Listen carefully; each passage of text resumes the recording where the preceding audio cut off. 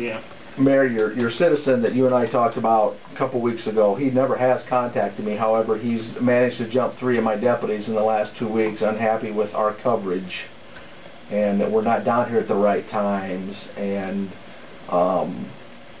he's never called me, but he thinks he's going to catch me in the office, which is like pulling teeth because I'm very seldom in the office. I was informed that he was heading up your direction.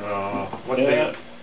I wish he would have called because I was down here on a call. Wednesday, snowed them. Ken, I gave him the number you gave me. Yeah. I gave him that.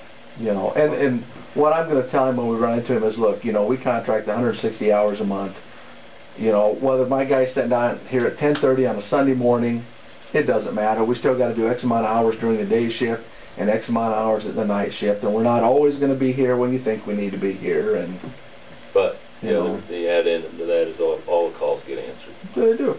You know. So. Well, I think we pointed out at the last meeting that how much of your fleet is unmarked. I mean, yeah, half of them. They aren't even aware that you're here. Half of them, yeah. So.